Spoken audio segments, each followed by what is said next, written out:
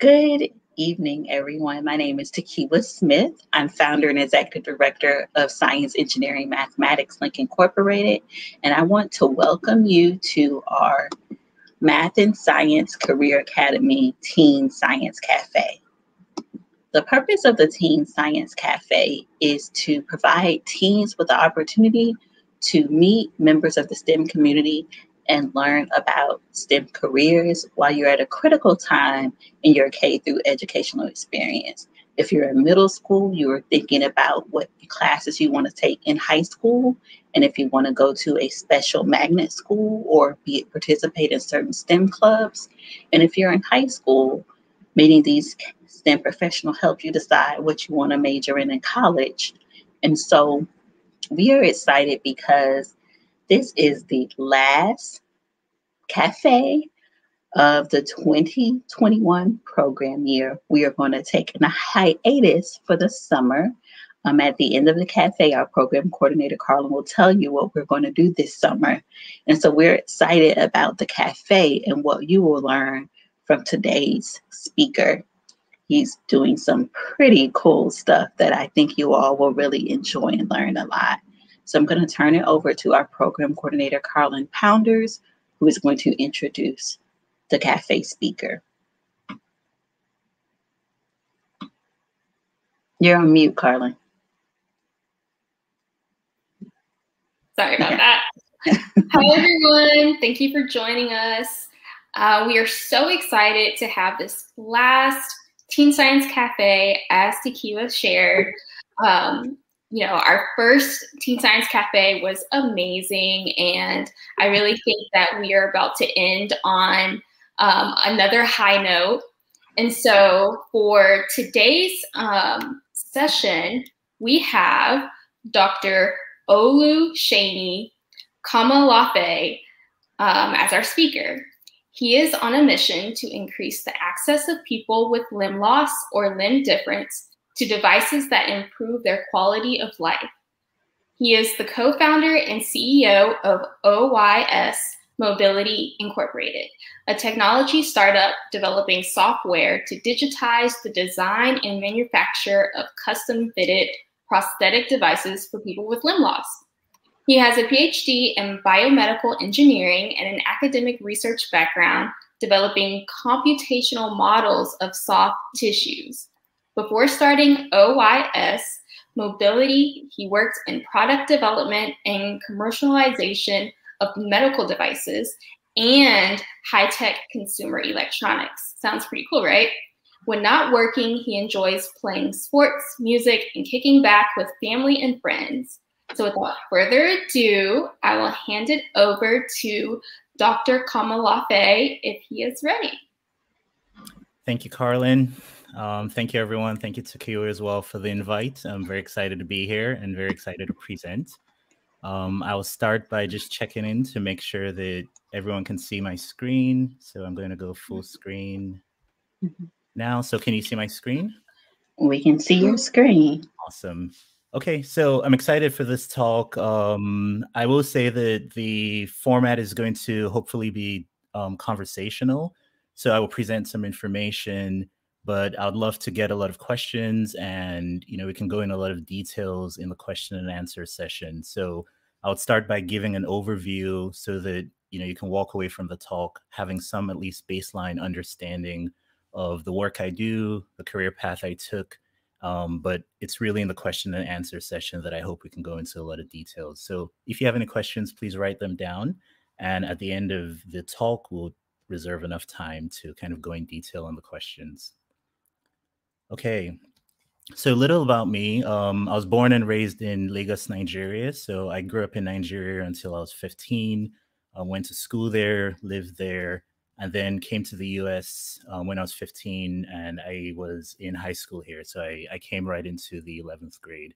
It was really exciting. I think my time in Nigeria is something I look back on with a lot of fond memories. I had 2 older siblings. I inherited a lot of toys, especially a lot of broken toys, and a lot of my engagement with, what I now understand to be STEM, or specifically engineering, was usually trying to repair toys that were broken I was also very interested in how things worked and ended up taking apart a lot of things, just to really see what's going on the inside. And in fact, now I think about engineering as, the culmination of that interest, where when I was much younger, I took things apart, and engineering was really what taught me how to put things back together. So I came to the US after high school. I went to the University of Maryland, Baltimore County, and I did a Bachelor's of Science in Mechanical Engineering. It was really interesting. The way I describe UMBC is that we don't have a football team, but we have the #1 chess team in the country. So there was a lot of very interesting people who had similar interests as I did in understanding how things worked, just really trying to get to, first principles of technology, of devices. While I was there, I played rugby. I worked at Res Life. I was part of the African Students Association. Worked with Habitat for Humanity. Did a lot of activities that just really helped me get a very rounded education. So I would hope that maybe in some of the questions we can talk about some of the other options for activities that we can do during school. After undergrad, I was very interested in medicine and, thought that biomedical engineering was a good way to bridge the gap between, medical education and an engineering education. So I ended up going in for biomedical engineering. I ended up with a PhD, but initially I was just going for a master's. I thought I would just see how it goes for a couple of years. If I like it, I'll stay. If I don't, I'll leave. But it ended up being really, really cool, and I had a lot of fun. While I was there, I was on the cycling team, worked for the school paper as a photographer, was part of the graduate student government as a secretary, just did a lot of things that I thought were interesting. And all those things really added to the experience that I had in school. After my PhD, I was not really so sure what I wanted to do next, but I knew I had a lot of interest. And, for anyone who knows me consistently, there are just so many things that I like to do. And, I figured that, well, I'm going to try to do what's called a postdoc. And a postdoc is really, for people with a PhD, it's an opportunity to learn a little bit more about what a career path with a PhD feels like, especially if you're thinking of going into academia to become faculty or become a professor. So I applied for a program at Northwestern University. I got in and I started a postdoctoral research fellowship. And this was a 2-year program. And there's really where I started getting exposed to prosthetics. So my PhD was very general in the sense of I knew I was working on the human body as a biomedical scientist or biomedical engineer. But the postdoc is really where I started to specialize in prosthetics and think about how, I can design prosthetic devices, analyze prosthetic devices using other computational techniques. So you'd notice people who are paying attention between the end of my postdoc in September 2013 and then the start of my first job in the US, which was in October 2014. There was about a year gap. And in that year, I was just so burnt out from school. I was like, I'm going to take a break. And I ended up going in as a consultant, so a management consultant. So I did that for a year. But I came back to the US. I was working in medical technology with a company called Med and Steel. In the interest of time, I would actually skip over some of the details on my work experience because I think a lot of the interest from the audience would be, my academic experience. So please ask a bunch of questions on details about the academic experience. After Med and Steel, I'll just gloss over this. I worked at Facebook for a while. This was actually really cool. I worked at their Oculus hardware research group, and we were developing, virtual reality and augmented reality technology. It was just really fun. I was there for about 1.5 years approximately, and it was just a really amazing time, developing essentially the future of technology. So after my time at Facebook, I just really wanted to do things like solve problems that I cared about deeply. And I took about 3-4 months off where I just interviewed different people, talked to different people. I'd always been interested in prosthetics, as I mentioned from my postdoc, but I had never really consider that as an actual career. But in those 3-4 months, I talked to a bunch of people and understood some of what the detailed problems were. And the combination of that was I ended up starting a company. It's called OIS, or OIS Mobility. And I started that company in 2020 in February, right when the pandemic hit. So that was a very interesting time to be starting a business. But, you know, it's been going on for just a little under a year and a half so far. So to kind of move on into the talk, what I'll do is talk about an engineering framework that summarizes how I think about engineering and how engineering is typically taught and communicated.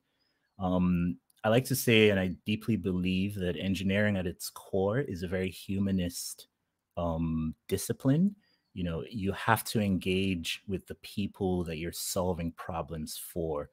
Now, what engineering does is that it just offers you a very structured, and I use the word structured, efficient, and repeatable process for solving problems. So if, just to give an example, you know, if you're trying to solve something and, you know, you throw a dart at a solution and just try something and it works, it's like, yes, that's great, it worked.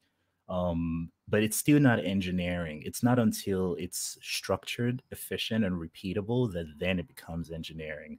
You know, the idea of engineering is that you want to be able to consistently solve problems the best way possible. So I've summarized it into these 4 categories. And the first is observation. In this phase, what you're trying to do is to understand the problems that the user is facing. You say, what's the experience? You know, the word that we use in engineering or in design thinking is empathy. You have empathy for the user. So you try to embody the experience that the user is having. And that's the observation phase. The next phase is then design. And, you know, the way I think about design is that you're coming up with a solution that you don't really know is going to work. So it's really more a hypothesis than a factual solution. At this point, you think that, you know, your idea might solve the problem, but you don't really know. You just have an informed hypothesis. The next step is then when you test your hypotheses. So this is really where you say, okay, I have a good understanding of the problem from my observations. I have a good hypothesis of what the solution is. I need to test that. I need to check to see if that's true. And the final step in this 4-step framework is that you then evaluate your solution. You ask questions like, how well did my solution or my hypotheses solve the problem? How fast did it solve the problem? How cheaply did it solve the problem? Is it cheaper or more expensive than the alternative on the market? So really, this is the framework, and this is also the flow.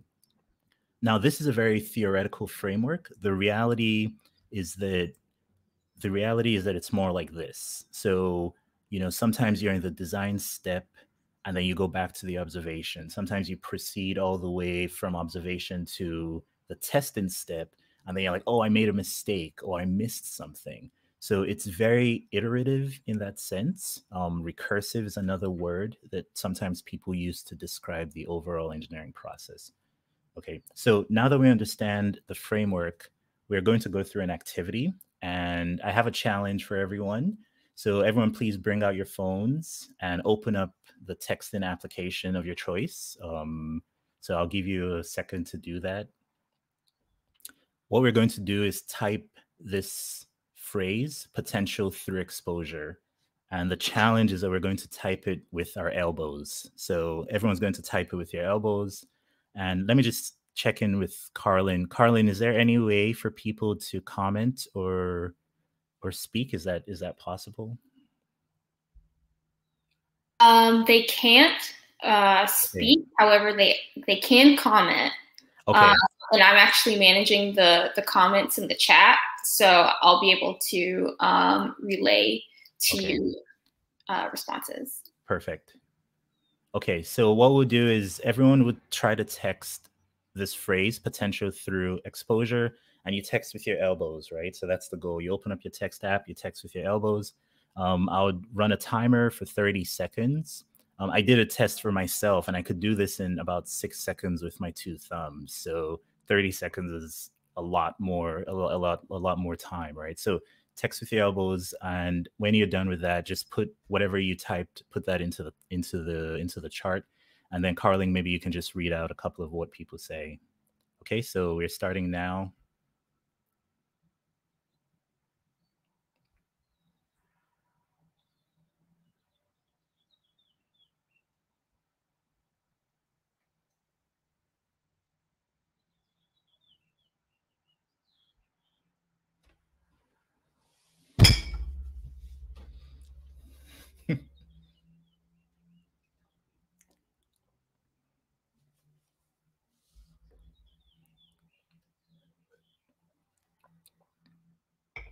Okay, time's up.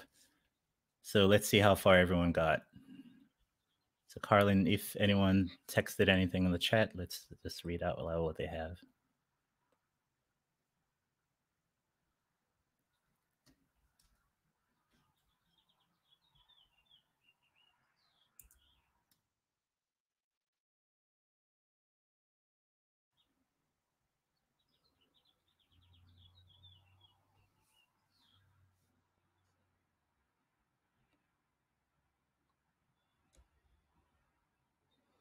This is where I really wish I could see everyone so I could just call in people's names.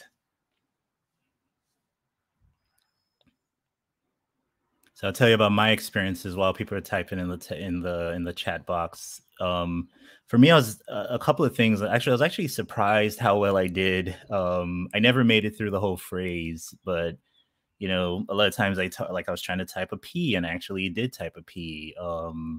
You know, I never successfully made the phrase like potential, for example. That was too difficult to type. Carlin, I think you're muted. Sorry about that. So someone said they only got as far as potential to EXP. Oh wow, that's really good. I know. And someone else said they might have been able to chat it, or not chat it, type it. I don't. They said I'll double check, but okay. I can say I didn't get anything close to potential. I kept getting like a series of L's, and I'm just like, what? These are no words. Yeah. No one can do this, really. How can they do this? Okay, so the next step is actually going to be a little interactive as well. So just follow the same model. Just type the responses into the chat box as well. So I really want a discussion of what the problems were. So what exactly made it hard to successfully type the phrase? And this is also a bit of brainstorming. So really, there's no answer that's a bad answer. So just, you know, just be very free with the ideas that you share.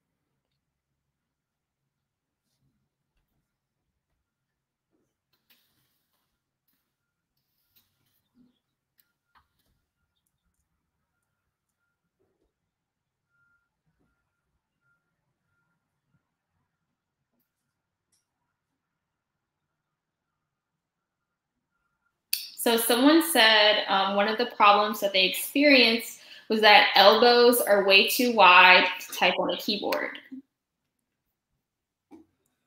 That's fair.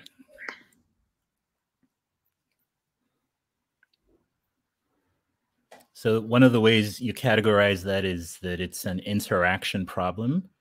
So, I mean, one lens is that the elbows were too wide. The other lens is that the key or the text, you know, the letters were too small, right? But it's really because it's an interaction between the elbow and the keyboard. So smaller elbows would work, but also larger keys or larger text would work. Were there any other problems that people had? The other one I believe, speaks to what you just said.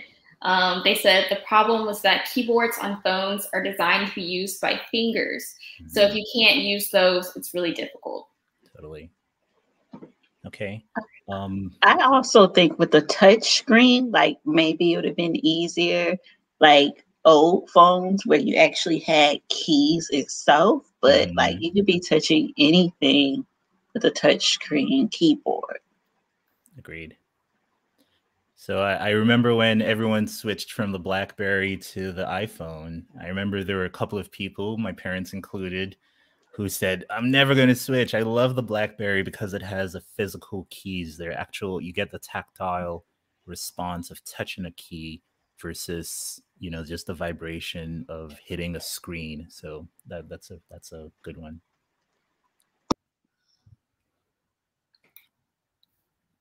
Okay, so we can always double back as well, but we'll move on and say, you know, this is really where we put on our creative hats and answer the question, how can we make the experience better? I'm going to take away the obvious one, which is to have bigger keys or bigger keyboards. Are there any other ideas that people have for making the experience of texting with your elbow better?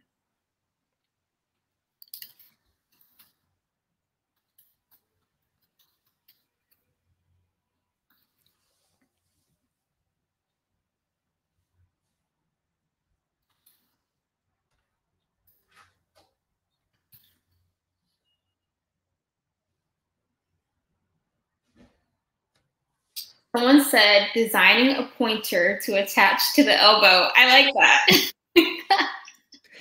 I like that too. And I really like that because it solves the interaction problem. I mean, it might create other problems, but it certainly solves the problem of the relative size of the elbow compared to the screen, right? So if the problem is that the elbow is too big or the screen's too small, then we now have this interface device that allows us to more precisely make contact, right? So that's a really cool solution. Are there any other solutions? Yep. Someone said making the experience better might include something tactile, like a kind of braille on the keys, so you know what the letters are by just feeling them. Very cool. That's a good one. It is. So that's like decreasing the error rate. So now instead of just randomly putting your elbow in a position in the screen and maybe using like a visual cue, you increase the sensation that the receiver or the user gets, and now you have some tactile interface or tactile experience. So that's really good. Those are all that we have. Okay. So, you know, the goal of this exercise was to highlight, you know, with a very real life example, how engineering works. The narrative is that when we talk about the problems, we're doing something or we're going through a process that is called problem definition. And this is really where you just look at the problem and try to come up with as many ways as you can to describe the problem. And the reason you do that is because whatever your solution is, the requirements of your solution are connected to how well you understand the problem. So the first step in any design process is really to engage with the problems. And that's exactly what we just did, right? So the one about the size of the elbow or the size of the keyboard, you know, those were all relations to the problem, part of the problem definition. The next step is to now say that, okay, how can we make the experience better? Well, this is really talking about what solutions can we offer in the sense of product design, right? So, you know, how do we design a better experience for the user? Everything is always user-centric, right? So the understanding of the problem is really what is the problem of the user. The understanding of the experience in terms of the solution is really what makes the experience better for the user. Now, what I'm offering here is really just that engineering is the connection between having a problem, a well-defined problem, and having a well-articulated or well-implemented solution. So engineering is this set of tools that you can walk around the world with on how you solve problems, how you solve technical problems, certainly. But that's what engineering is. So the reason you go through the STEM curriculum in school, the reason you take, statics or physics or mechanics of materials is really just so that when you encounter a problem, you're able to understand, okay, what's the appropriate tool to solve that problem? So that's the engineering process. So now that we know that, I'll kind of introduce what I do specifically and the work that I do. So I work, like I mentioned previously, on prosthetic design. So especially prosthetic limb design. In general, with the limb, you have your upper limb, which are your arms and your hands, and then your lower limbs, which are your legs. A lot of times when people have either an amputation of their limb, so they might have lost a portion of their limb, or when they have something called limb difference, they might actually be missing a portion of their limb. In some cases, people are missing, the bone between their elbow and their wrist, and they just were born that way. They just, their hand is directly attached to their elbow. They're missing that bone, or they're missing the bone between their knee and their ankle.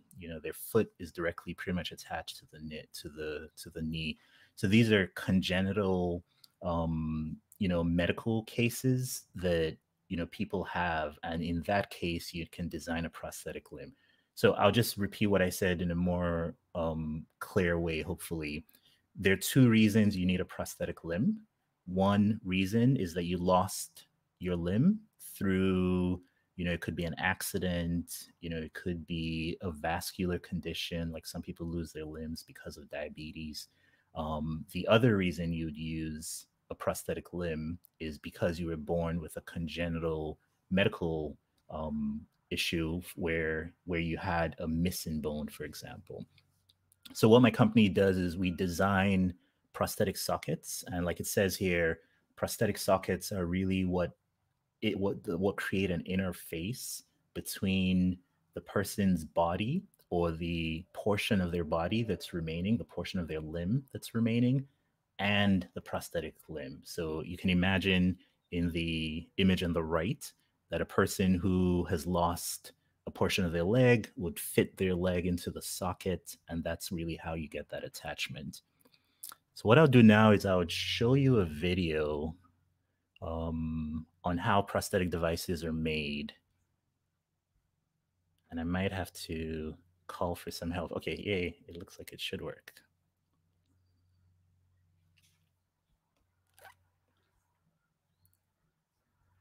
So we are here.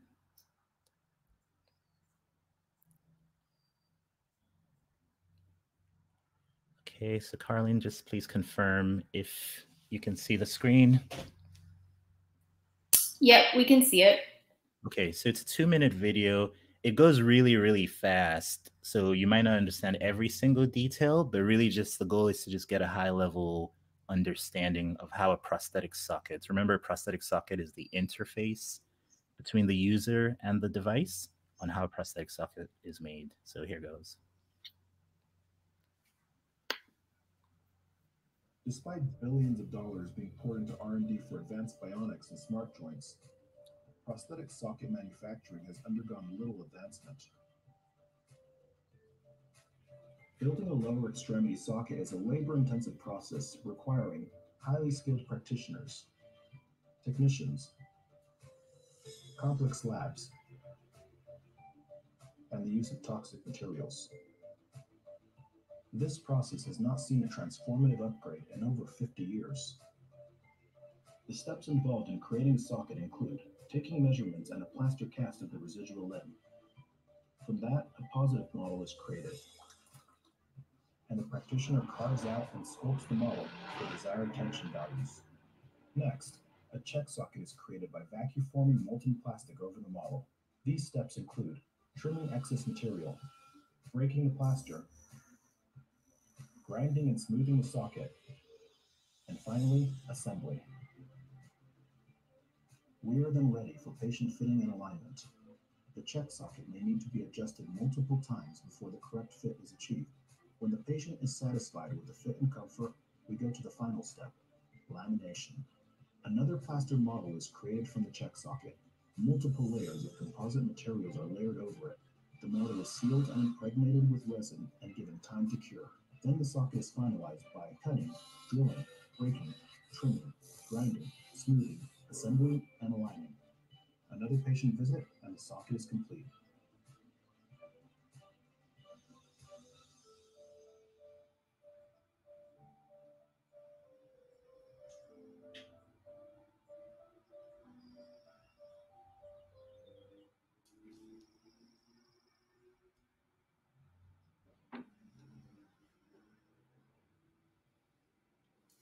Okay, so maybe we can just discuss this for a second. I should turn that off.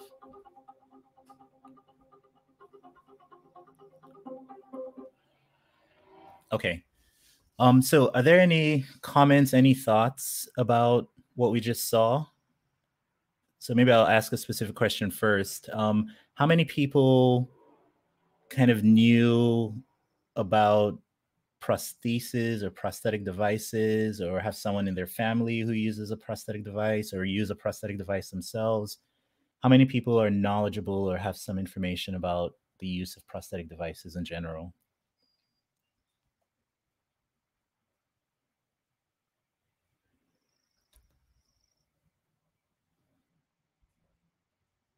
So we do have some comments. Mm-hmm. I'm trying to type. Let's see. So someone said that, the idea of limb loss is eye-opening. Mm-hmm. Someone else said that they knew that people could be born with limb loss, but didn't realize you could be born with your foot where your knee would be, or that your hand could be where your elbow would be. Ooh, I don't think I knew that either. Mm-hmm. Someone said they honestly don't know anything about prosthetics. Mm-hmm. Yeah, it's interesting. I think unless you have someone in your family, or unless you're a user of a prosthetic device yourself, there's just very little information available for a lot of people. It's not something that many of us interact or encounter in our everyday life. So let me go back to the presentation, and we just have a few. I see someone said her brother has one as well. They said that they have a family member who has limb loss from an incident. Okay. So this slide just summarizes, what we saw in the video. And, the summary is really that the design of prosthetic devices are very manual. The hands are the hands of a provider, a clinical provider. The limb, in this case, is the limb of a person that's getting a prosthetic device fitted.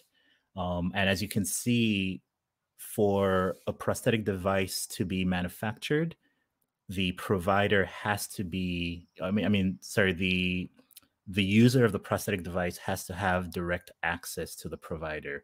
So for our company, that's the problem we're solving. We're really trying to identify other ways to provide prosthetic devices without this requirement that the user and the provider are in the same place, right? So some kind of way of abstracting that away.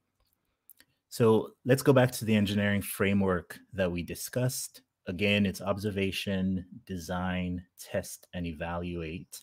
And like I said earlier, it's not a linear flow, right? So it doesn't always go from observation to design and then to test. Sometimes from test, you go all the way back to observation, and so on and so forth. But the goal here is let's apply this same framework to what we just saw in the video and in the image that I just showed. So on the problem side, the observation is that access to prosthetic healthcare is expensive. It's also that it's manual, right? It's difficult to access for many people. So imagine if you have an amputation, you have to travel to the hospital, travel to the clinic or the facility. It takes a long time. I don't know if anyone remembers from the video, it could take about 4 visits to the provider. And then it could take as long as 40 hours to manufacture each individual device. A lot of times the process is quite uncomfortable. It's really messy. So you have all this plaster on your body, and it's really quite a messy process.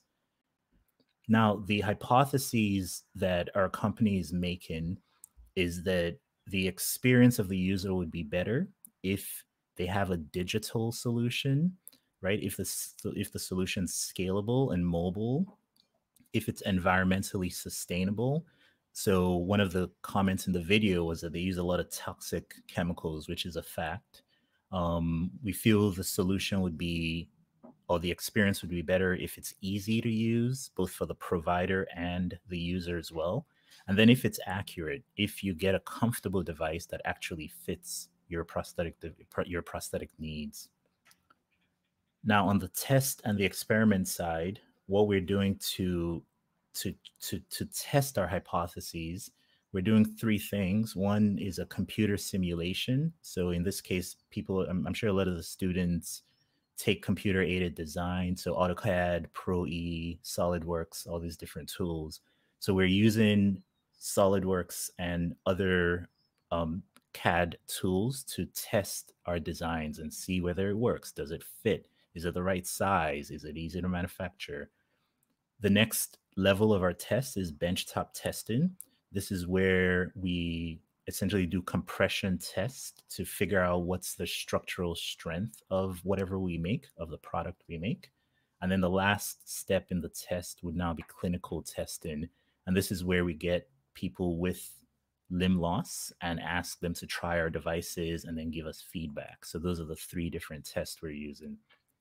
Now, on the analysis stage, or the evaluate stage, we're asking a bunch of questions. We're asking, are the solutions we offer, are they higher quality than what exists today? Is it easier to use? And when I ask easier to use, is it easier to use for the provider, and is it easier to use for the user as well, the end user of the device? Is it more affordable? Is it cheaper, right? Do they get a higher quality for the price? Is it a faster service? Instead of taking 40 hours to manufacture, are there ways we can do this in less time? Instead of taking 4 or 5 visits, are there ways you can do it in one time, like one visit and you're done? And then is it environmentally friendly as well? So the goal of this was to use the framework that we had discussed in a real life case. And this is actually what we do in my company. This is how we think through the process and how we think through the problem we're solving. So this is the last slide, and it just shows you, it's just a snapshot of, the technology that we're developing. We talked about the access. We're trying to solve the access problem with a digital solution. So what we're doing is developing an app where a clinician or an operator can scan the residual limb of a person who needs a prosthetic device. So this replaces the plaster. So you remember how messy the video and the picture were with plaster all over the place. Now you're effectively just taking pictures. For people who are interested, we can talk more about this, but there are a number of computational techniques that we use, including 3D reconstruction, including machine learning, including biomechanics, software engines, and then including CAD, that's computer aided design. If there are any questions about that, I'm happy to talk a lot more about that. And then the last step is to now build the actual device. And here we're using 3D printing, we're using injection molding. There are a bunch of different manufacturing techniques that we're using as well.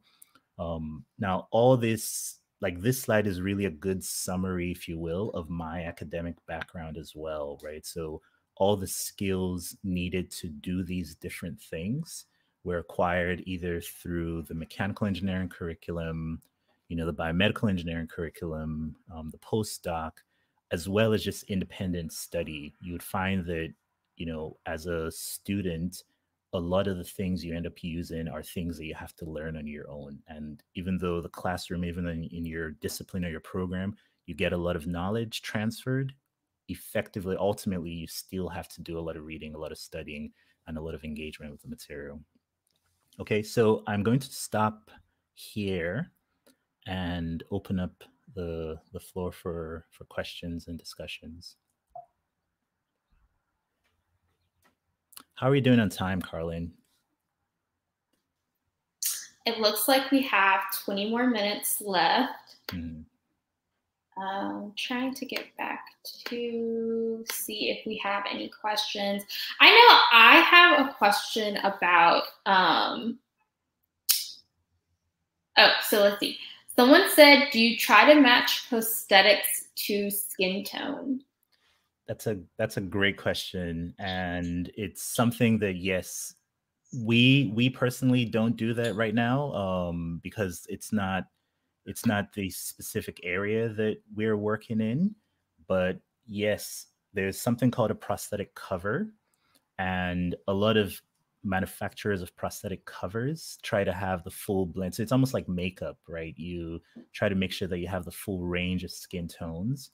I've spoken to a lot of people who use prosthetic devices, and they report that they just feel more comfortable, as I would, if the prosthetic device that they're wearing matches the rest of their body, matches the skin tone. So it's one of the very important aspects of a design, and observing what the problem is. So yes. Another question says, are certain types of limb loss more difficult to create prosthetics than others? That's another great question. So the way to think about it is that a prosthetic device is replacing functionality of a lost limb. And a lot of complexity exists in your joints. So to answer that question, the way I would rephrase it is, how many, which prosthetic devices replace the most number of joints? So think about it this way, that if a person has an amputation above their knee, then they've lost their knee joint and their ankle joint. So an above knee prosthetic device is it's significantly more complex than a below knee prosthetic device, because a below knee prosthetic device, you're really only replacing the functionality of the ankle, right? So the more joints you have to replace functionality for, the more complex the device. I feel like this is so interesting, because as you just spoke about, when you think about how our joints are connected, it's just amazing that science, and technology allows us to make it fit almost, and to have the functionality that you just talked about. Yeah, and just tying that back to STEM education, I think that's really what's fascinating about a STEM education. It's that you have the toolkits to solve real problems. And, it's not saying that other disciplines don't solve real problems, but depending on what your interests are, STEM education is how you get the toolkits, how you get the information to solve those problems. So I am completely fascinated by how the body works, how people move, how we move, forces and reactions. I just think it's really fascinating. I played a lot of sports and always thought in that sense that, wow, what do I have to do to achieve this goal? What do I have to do, to execute on whatever my objective is in sports? And biomedical engineering was really a way that I was able to bridge my personal interest, with my career. So someone asked, how long do you have to go to school to have a career in biomedical engineering? Yeah, so that's a great question. So there are multiple paths. The one I went was to have an undergrad in mechanical engineering. And then I, did biomedical engineering for graduate school. There are alternate paths. Some people have an undergraduate just straight in biomedical engineering, and there's certain things that they can do right after undergrad.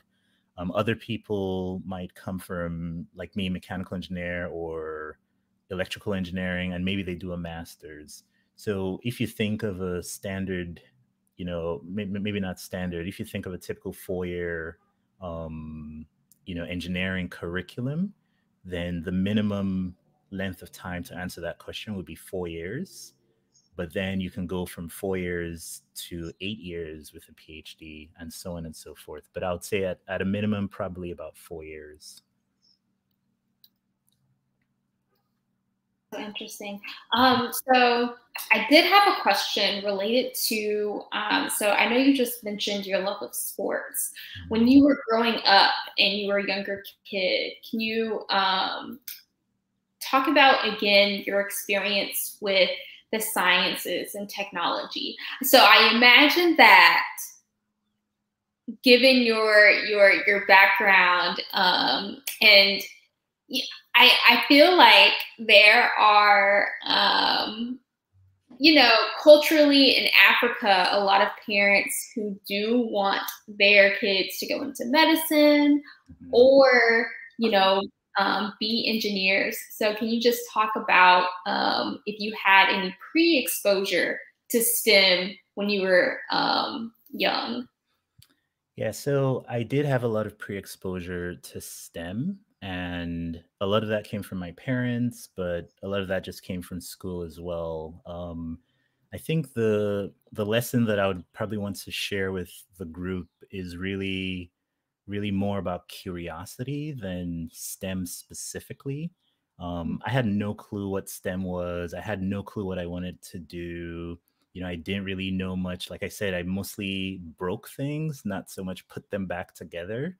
But I think what my parents were able to do was to support my curiosities. So there were many things that I was curious about, and I always wanted to understand how things worked and how things, were put together. And, I remember one of my favorite watches when I was a kid. I remember taking it apart to see what was inside.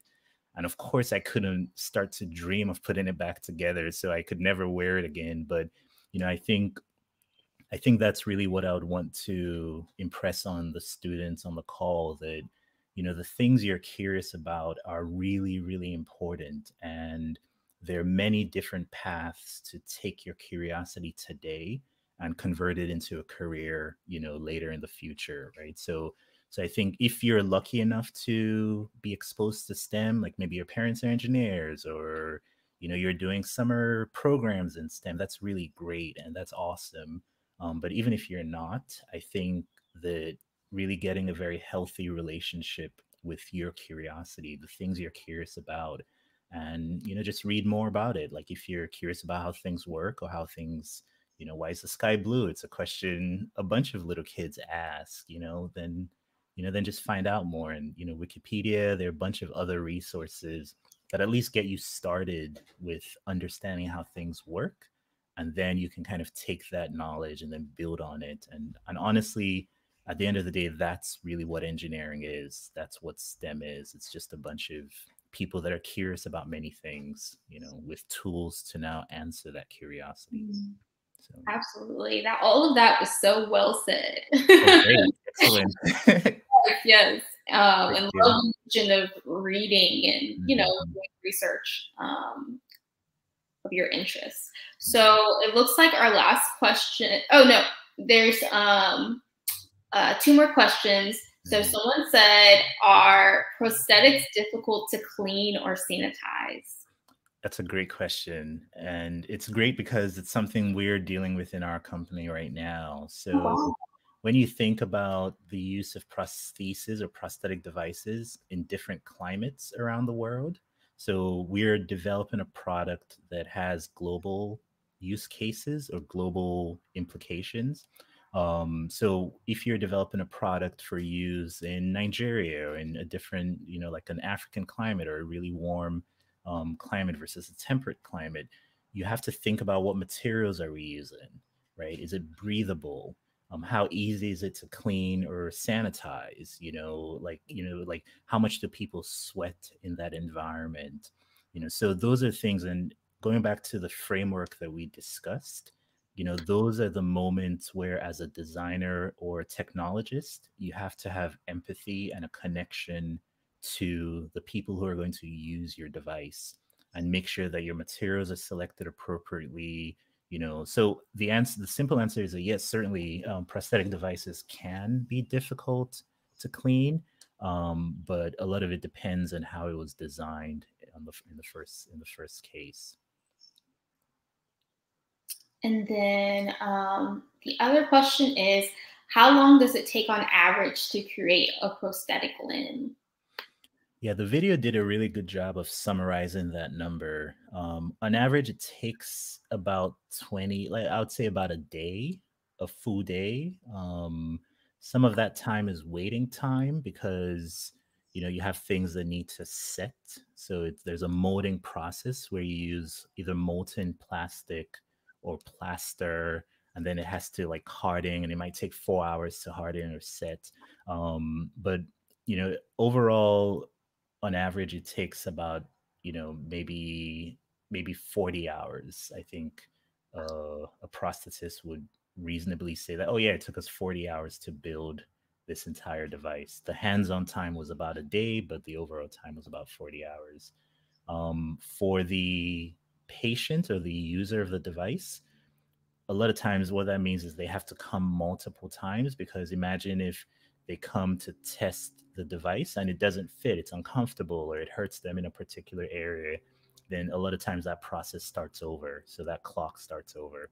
So yeah, so I'd say a day, and our goal as a company is to reduce that to about 6 to 8 hours.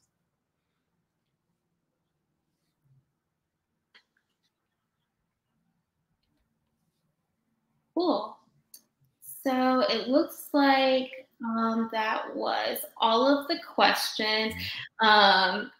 Definitely the response was wow. Very cool. Yeah. Thank you. I do have one last question. So it's two in one. In general, anybody who is interested in biomedical engineering, what do you suggest some of the things that they do? And since summer is about to start, what are things that they can do in the summer that they have all these, extra free time that they can do to explore their curiosity in biomedical engineering? That's a great question. And I wish you had given me a heads up, because I could have had a bunch of specific resources. But what I would do is I'll probably send resources. Just your advice. Like if you were talking to a teen in front of you, impromptu, y'all having a burger and fries, and they're asking you. So the thing that I deeply, deeply believe, it's called informational interviews. And it's essentially like a reverse interview. So usually you're interviewing to get a job, and you're the person. So let's say Carling's interviewing me to get a job at Semlink. Then I'm like, hey, this is what I can do, this is what I've done in the past. But an informational interview is a reverse interview, where I'm interviewing maybe both of you and asking you, what's the experience of your role? What does it feel like? What's your daily experience in starting, a foundation, starting a business, in developing STEM curriculum, in managing students. So I think that anyone who, and this doesn't just apply to biomedical engineering, honestly, it applies to any interest that people have for their career. Please reach out to professionals in the field and just ask them that, hey, can I schedule a half hour with you to just learn more about what you do? And a lot of us, most of our meetings are quite, boring or retired. Like most people are so excited to speak to high school students and to, kind of express the experiences that we've had. So it's more likely that you would get a yes than a no, even though you might have to go through multiple people to get that yes. So I always, always recommend informational interviews. I do informational interviews when I'm starting a new project, when I'm starting a new thing. I'm like, I just, send people emails on LinkedIn and just ask them that, hey, do you mind if I take about 20 or 30 minutes of your time? I'll just like to learn more about what you do and your experience with that. So that is always my number one, recommendation for anyone that has an interest in a career path. Okay. And one last question. Okay, so you said you broke a lot of stuff. I did. When I grew up, my mom was like, break it if you want to. This is your first and last one. So if kids have parents like my mom who can't break stuff because it won't be replaced, how do they get that same experience from breaking stuff and putting together without breaking stuff? So notice that I never said it got replaced. there's no claim that it gets replaced, right? Okay. So it's really about the engaging with that curiosity. And I mean, my parents were the same way. Well, you broke it, sucks for you, Seeni. That's kind of how it went, but it wasn't ever this idea that, oh yeah, we'll just get a new one or we'll just replace it. I wasn't raised like that, not even close, But what we did do was to start, kind of read. So I'll give this example. We used to have, I remember when we got a remote control car. Oh my God, I wanted a remote control car so badly. Like that was the one thing that I believed if I ever got a remote control car, it would change my life as a kid. And eventually, years later, I got one. And I remember that, I don't know how it happened, but we ended up taking out the motors from the car, just take out the motors on the wheel. And, of course, we couldn't put it back together again, but we ended up, taking the styrofoam that comes in packages. I remember we filled up the bathtub with water and then, shaped out a boat and then made some tiny little plastic propellers and then used the motors to just propel a boat. Now we had a remote control boat because we couldn't fix it on the car, So they were just little things. And, I'm definitely a believer that, you design within constraints. And this is actually how engineering works, right? If you give me an infinite budget, you give me X amount of money, it doesn't mean I'm going to come up with a better design, right? So the skill of engineering is knowing how to use the little things we have to create an experience that we're trying to target, right? So yeah, I don't think the ask would be that we get things replaced. I think if there are any parents on the call, I would recommend that, they're gentle with their kids if they break things. That's very different from needing to replace things. But hey, if you broke it, it's yours, and figure out what you want to do with it, and I think for a lot of kids and a lot of us, and certainly for me, it was just figuring out, okay, what can I do now? I want to play with something and I only have pieces of a thing. What do I do now? So that's kind of the attitude. And honestly, I've worked in places that have very small budgets and places that have large budgets. And I do think that you have a higher skill as an engineer when you know how to work within constraints. So I really believe that. So. Well, thank you so much. So before we go, Carlin is going to say how we're going to engage people this summer. And then, close up the cafe, wrap up the cafe. We learned so much. Thank you so much. You're very welcome. This was a lot of fun. Like I said, I knew this was going to be a really awesome one. And so while we won't be having our teen science cafes or STEM in the cities for the summer, we do Instagram takeovers on our Instagram page. And so we will continue to host those and have young people who are really stepping up and being STEM leaders already, showing a lot of passion for STEM as our takeovers for the summer. We also will be launching a program really soon where called TikTok STEM, where you will be able to learn how to communicate STEM on social media. And so those are the two things that you guys can look out for from STEMlink for the summer. Well, thank you everyone for tuning in, whether you have watched us live or whether you're watching us on our YouTube channel. And we hope you learn so much about biomedical engineering and that a few of you become future biomedical engineers, because we need you to solve problems that help us with our everyday lives. Thank you for joining us. Good night. Thank you.